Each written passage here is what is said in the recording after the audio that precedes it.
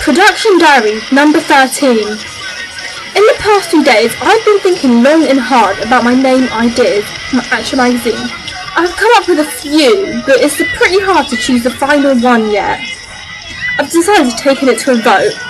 I asked people in my media class what they think is the best one for my target audience. None of them chose Witness, which I was kind of shocked about. 60% chose Soundcheck, 20% chose Deftoned, 8% chose Structured, and 12% chose Sync.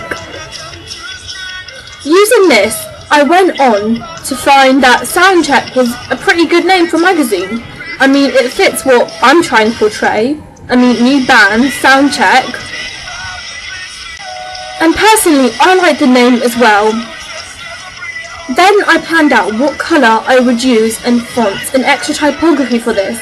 I also found that red and dark blue suited best, but it did not go when I actually put it together.